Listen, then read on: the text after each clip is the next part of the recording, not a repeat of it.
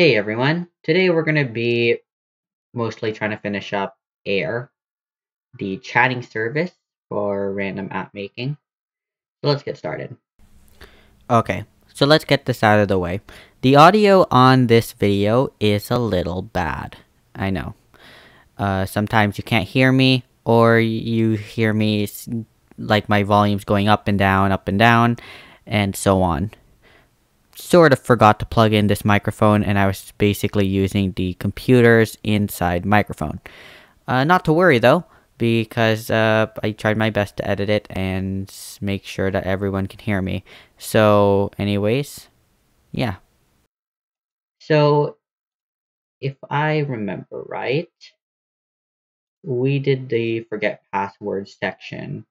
So I have not went on this app for probably, even though it says saved 4 days ago, I have not actually touched this app or even interacted with it for a while. So if I duplicate something or say something that you've seen on the original random app making. Yeah. Anyways, so if we go on the accounts and let's see here, we can see all the accounts that people have made. You should never ever expose the data that is being shown. And I can show you right here that a lot of people just interacted with making on this app. Um, you know, there's a lot like, can you please give me a name? Yo, is this app much popular? And like, I don't know what that is, but it says I can't enter your app. Yeah, there's all the accounts basically, but we're going to be pretty much reviewing what we've done before on the last video. So let's see, what's an account I'm going to choose?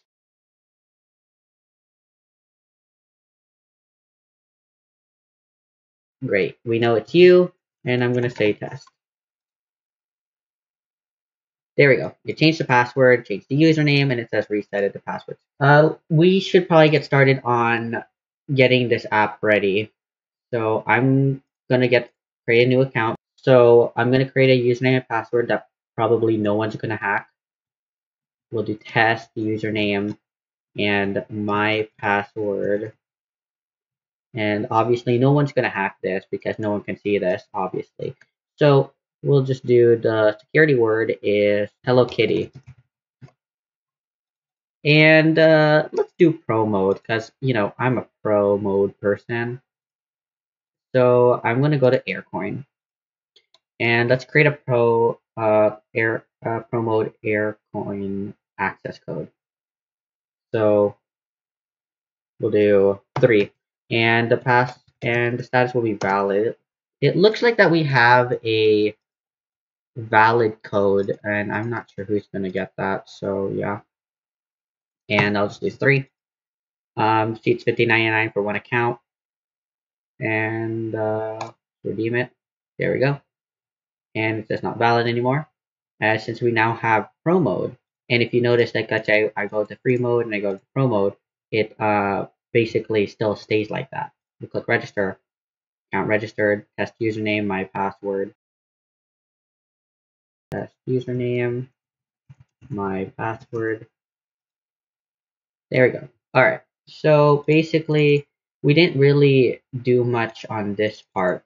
So you may notice that if we click around the app, there's actually nothing working.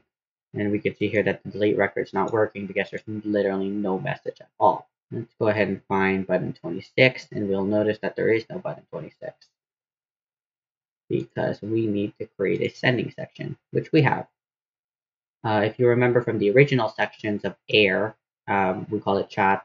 Basically, it showed all of this, and we were still trying to fix this up. So let's change the UI on here. So portal, let's keep the background color. Go to send and change that color. There we go. Looks a little better. And see, I want to copy this part. So I'm trying to think how we're going to do that. Okay. So you know what?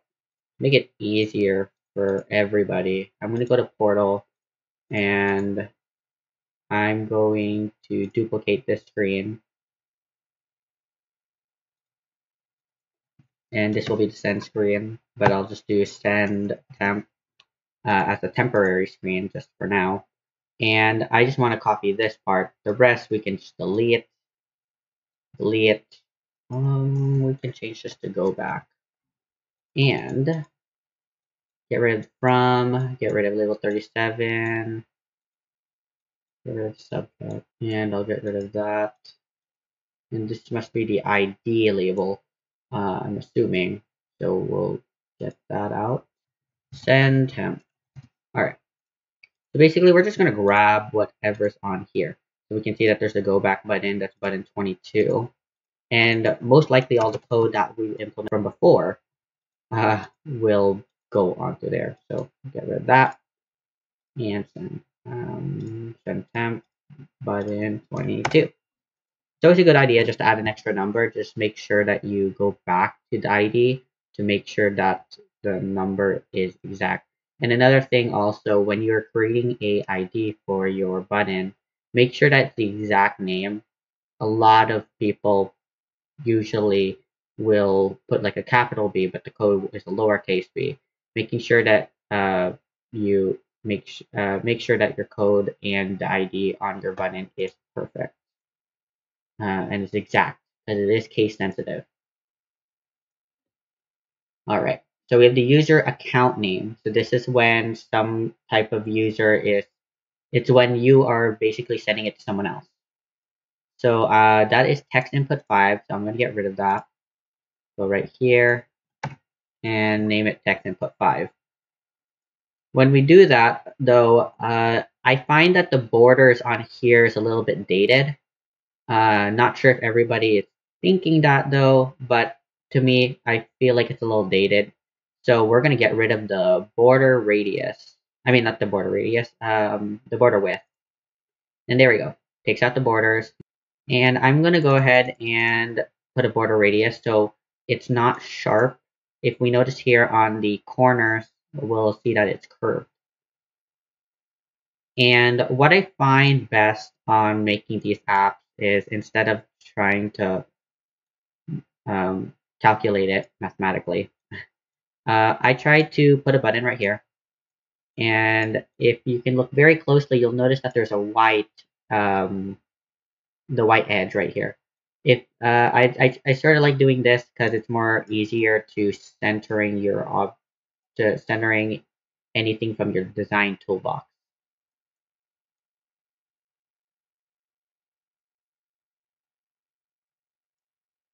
Okay, and the placeholder is going to be let's see, to account, or we'll just say to which account. Okay, so when we do the to which account, now on this end we have the subject line. So that one is text input 6. So when you're writing an email, you should always add a subject, and it's perfect. So we exactly know what the goal of the message is. So we'll just put text input 6, duplicate that, text input 6, and that's going to be the subject line. Okay. Now we have a few things going on here. So we have status 1 camera and photo select 1. But we're going to put those on the top because for now.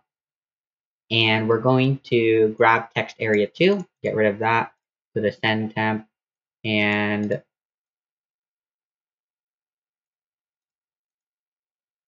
text area 2.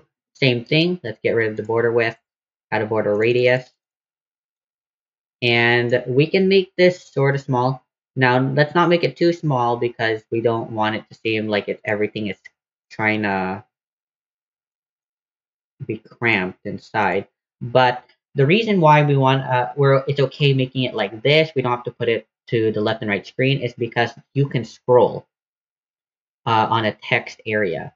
Unlike a text input, a text area, you can put multiple paragraphs and you can just scroll down, scroll up, so you can see the whole entire message while keeping the width and height sort of smaller. So on your send, we have the button 26, which is a send button.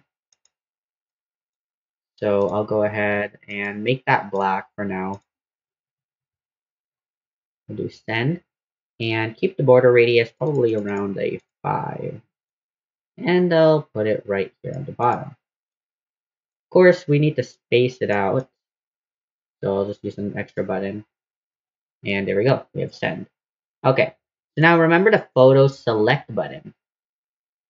And I will go more into depth with the photo select button.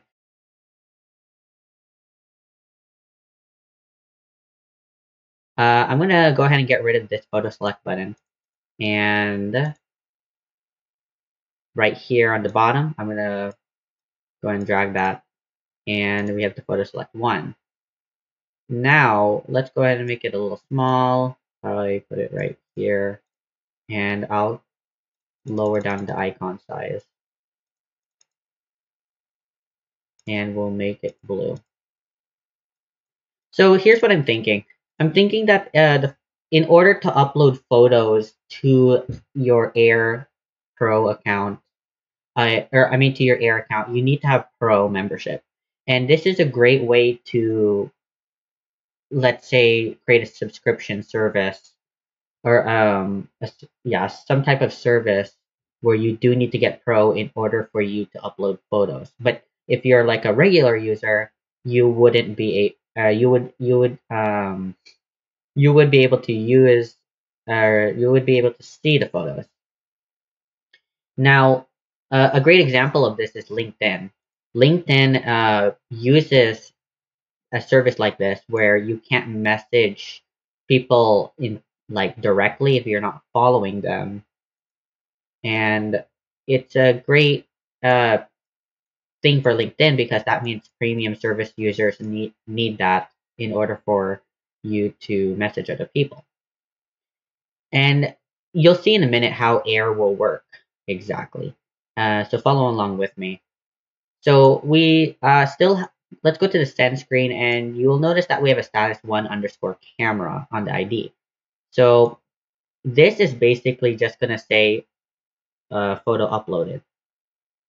So I'm going to go to send temp, and we're going to go ahead and put that there. And let's go ahead and remove anything from there. And then we'll do status 1 underscore camera. And basically your message would basically go here. And we'll go ahead and get rid of that for now. And let's go to send, see if there's anything else, any elements. We can easily just go to the drop down arrow to see. And we only have labeled 20, which is just this one. We'll get rid of that. And I'll just delete send, the original send, and we'll go to send temp and change the screen to send. Okay. So now we need to figure out how the photo select button will work. Now, there are various methods, and I won't say that this is the only method, but basically we're going to put an image probably around here. And of course, we can move it anytime, but for now, we'll just put it right here. And yeah, it's spaced out right here. And this will be the image preview. I'll just make it all lowercase, image preview. And I'll put a border width on here, just so we know where it ends. So, and you know what? No, we'll leave it status 1 underscore camera, but we'll keep it that way. Okay. So here let's go ahead and see our code. We see that if we click button 26, then it's going to create a record on the username from username. So the username is text input 5, which can be found on the portal screen. Where's text input? Not the portal screen, sorry. The login. It's not the login. Did we put on the menu? We did. Where's text input 5? So basically the username text input 5 would go probably around here. Text input file's right here, right here. Username is the to username, like where it's going to. The from username is coming from the username section. For that, okay, basically we're going to get rid of the get text username and we're going to go ahead and get it from username ext. And we can find this on the portal screen, and the ID is username ext. Here it is, username ext.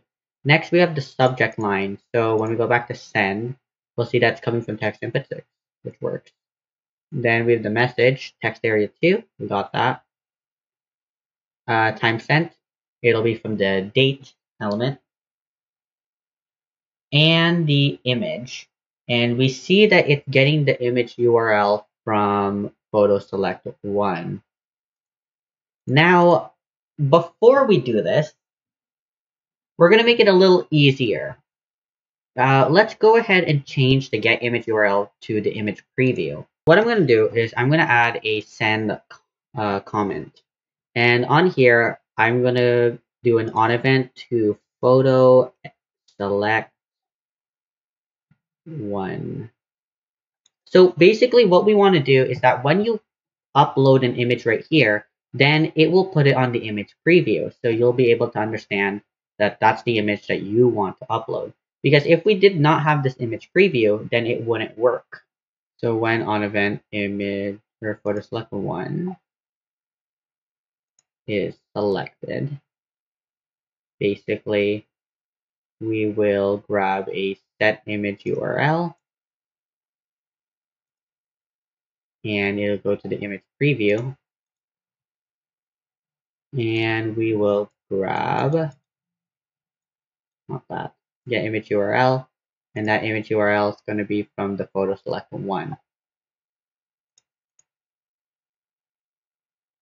Okay, so let's test this first. So we need to go to the portal screen, and we need to actually add a send button. So we'll go to the portal screen.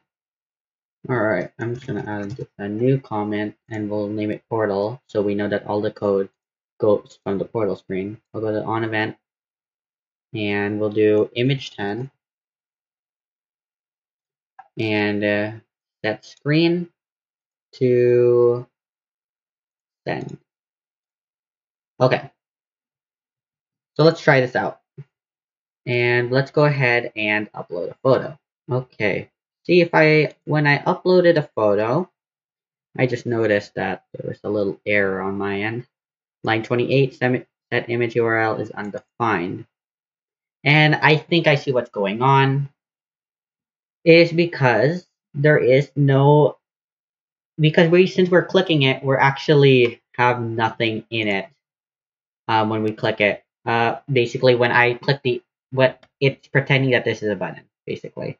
And since I did that, there's no image automatically, so it doesn't really do much. Okay, there we go. So basically, now that I fixed it,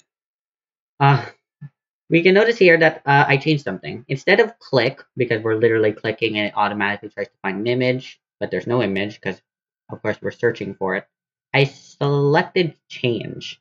And that is because we want, it's not really going to do anything unless it changes, something changes within that element.